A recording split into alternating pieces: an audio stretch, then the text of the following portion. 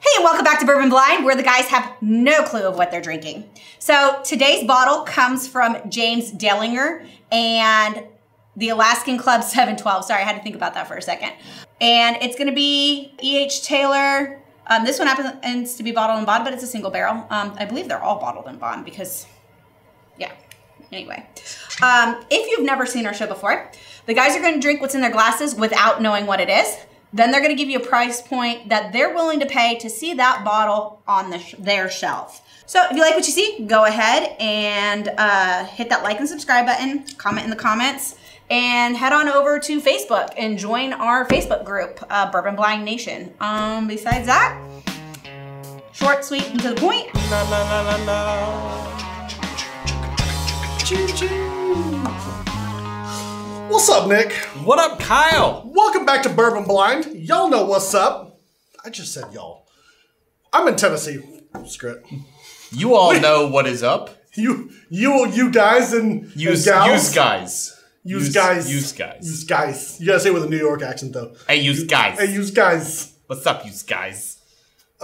Sweet taste whiskey, give it a price tag, all that good stuff. It's a tough job, but somebody has to. It is. It's for science. Right. It's for you guys. Right. We do this purely for your enjoyment and researchability. So that's pretty good. It's brown sugar, cinnamon. Yeah, definitely like some Caramel? cinnamon, like baking spice, allspice type. Almost clovish. Caramel, vanilla. I could definitely go with clove. Pretty like textbook bourbon. Yeah, like the spicier of the bourbons. You know, It almost smells like a more high rye mash bill. I can see that. Like something greater than 20%. Greater. Greater than 20%. Greater. 20. 20 is less than that, the part. So I always have to do it in my head. Kyle's good at math. I am better at math in my head than you are. You're better at converting things from one thing to another, like kilometers to miles.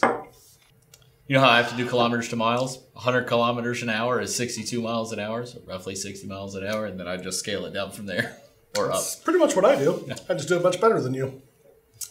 So, on the palate, decent amount of ethanol, good amount of flavor.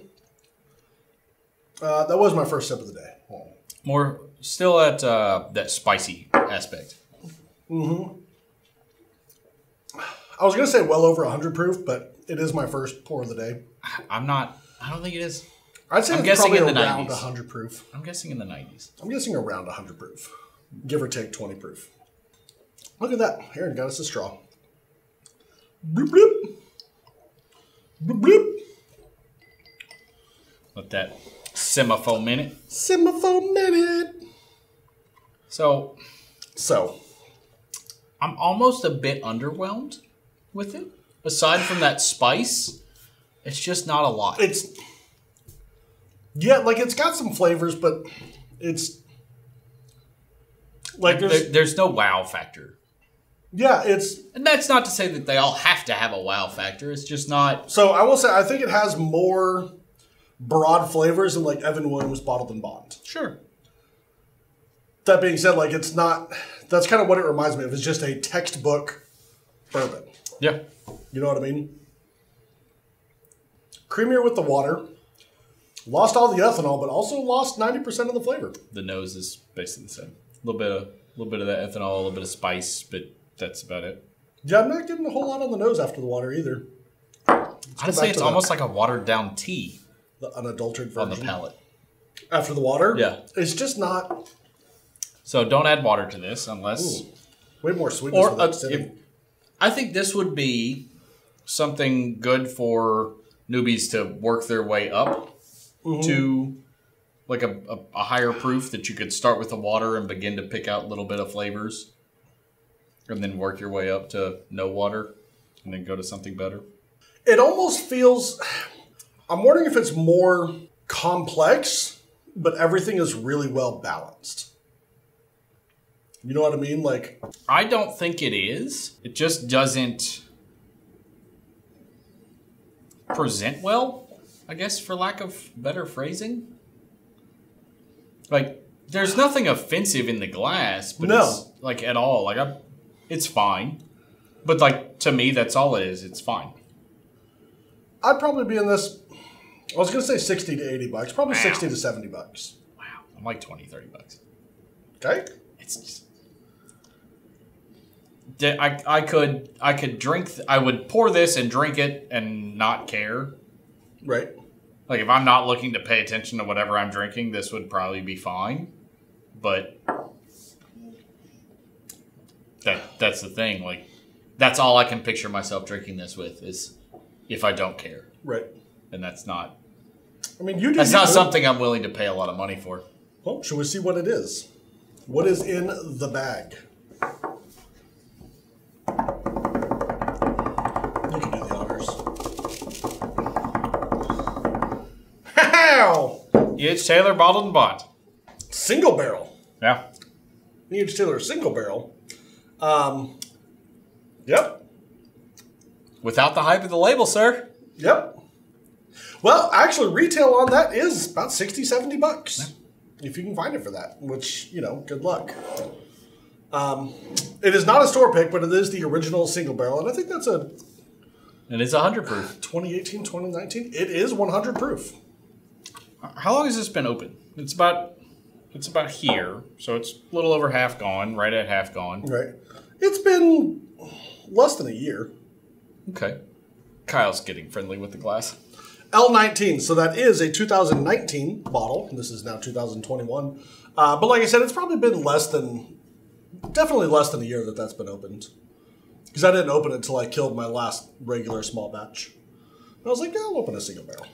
I like the small batch. I do. I like E.H. Taylor's offerings. I like this better than the small batch. For me. To me, this was just a bit underwhelming.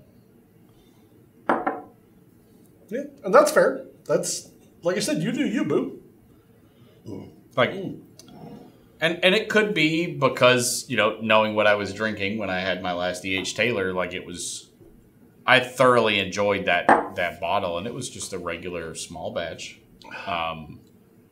So this did win, was it like World Whiskey of the Year, or the 2019 or 2021 San Francisco Spirits? One of the big spirits competitions. I don't pay attention to those. I think it won like best whiskey overall or something. I don't pay attention to those. I don't either, because I think a lot of them are pay to play. They absolutely are. They're like, yeah, we just grabbed a random bottle and sent it. Like, BS. Yeah, we just grabbed chose random bottles and no, you didn't. You chose the best barrel you could come up with and bottled it and sent it. Right. Which, I mean, as a business, I get it. I'm not judging them for doing it. We're going to put our best foot forward. Cool. That's hard to argue with, but I mean, I'm not judging them for doing it. I'm just saying, like, the sad part is when people read those and they're like, "Oh man, I got to have this because it's the best whiskey in the world." Like, it's Henry McKenna. It's probably not the Henry McKenna single barrel. Yeah, like any single barrel is hard to definitively say this is the best because it's a single barrel. I think that they should have. I mean, they have best single barrel category, but I don't think that those whiskeys should be eligible to win overall. Absolutely. You know what I mean? Yeah. Because I don't... We've had conversations about this before. I don't feel that a single barrel offering is definitive of what that distillery puts out. Right. Now, like, if you grab a Four Roses off the shelf single barrel, it's probably going to taste like 90% of the other single barrels on the shelf. Their consistency is really great. Well, and that's because they use the same recipe for all their single barrels. The standard off-the-shelf single barrel. But, like, I love Four Roses. But would I say that the Four Roses single barrel 100 proof off the shelf is the best whiskey in the world for that year? No. Not even close. No. It's a fantastic whiskey, and I love it. Mm-hmm. But it's not the best in the world. It's not the best out of everything out there. Sure. Like, there's no. So, anyway, that's our rant for whiskeys of the year. So, if you've made it this far, put hashtag whiskey of the year in the comments. Yep. I'm going to go through 1 year. 1 year. That's probably apt. Yeah. Kyle's schedule. And find all of the hashtags and put all you people in a randomizer and send someone something nice. You know what else could be whiskey of the year, though? What's that? Sap 56. Really? I just happen to have some. Oh, imagine that. Imagine that. Sap 56 is the sponsor of today's video. And thank you to them. They are putting out some, it is from Canada. It's 5-year at least Canadian whiskey mixed with pure grade A maple syrup straight out of they harvest their own trees. It's freaking awesome process. Yep. 56 days a year is the harvest, and obviously Sap 56, that's where that comes from. 50% less sugar than your standard liqueur. Fantastic. And it tastes so good. It smells like whiskey, and it tastes like maple syrup whiskey goodness. It's fantastic. I still need to put that on some waffles. So be sure to check out Sap 56, and like Nick said, hashtag whiskey of the year in the comments, and Patreon members, absolutely love you guys. Your name should be rolling right now. And seriously, if it wasn't for you guys, we would not be here. Yeah. Literally. Literally. Literally right here. Patreon helped pay for this entire studio, and we can't do it without you guys. And a little bit of give back to the Patreon. Barrel picks. Yes. Our barrel picks, they get first dibs on the barrel picks before it goes out to the We already did our 1792 foolproof, and that should be being bottled and getting to the store soon. It's where I got this shirt from the distillery. Fantastic. So much fun at that pick. Yeah, Barton is an awesome distillery. And then we have a Buffalo Trace pick in like 2 weeks coming up, and then a week or two after that, we have a Four Roses barrel pick. Patreon members get first dibs access, and little secret right now, there is less Patreon members than there are bottles available, and we are letting Patreon people pick up multiples if they want.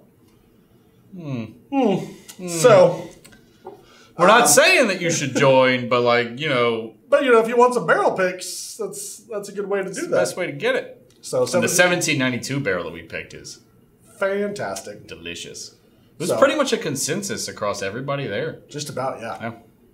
So anyway, be sure to check that out. Link in the comments. And like I said, thank you to you guys because you make all this happen. And other than that, until next week, drink blind. Drink everything. I'm Ron Burgundy.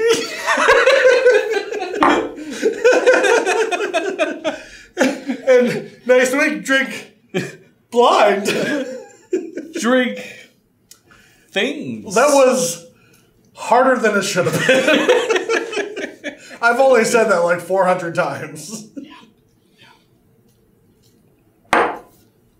Pew pew. We want to give a huge shout out to all of our Patreon people. Absolutely thank you. You guys are freaking magical. T-shirts at Teespring, link in the description. Also, thank you to anyone who has ever supported us, whether that's either coming on a live, chit-chatting with us on a Thursday night, or if you just like to watch our episodes, we appreciate every one of you. Until Friday noon Central next